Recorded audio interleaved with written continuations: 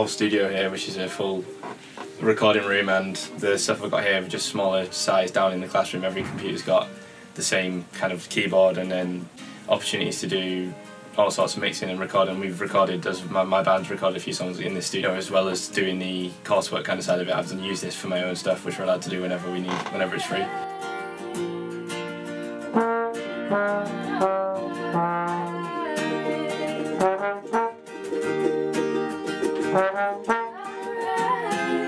Every year we go to Mouse and Jazz Festival, which is in October, first week in October.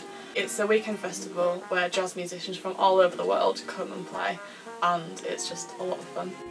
Well, I love composing. I think composing is great. Like, it's nice to be able to kind of come in and have the facilities to compose whenever I need to.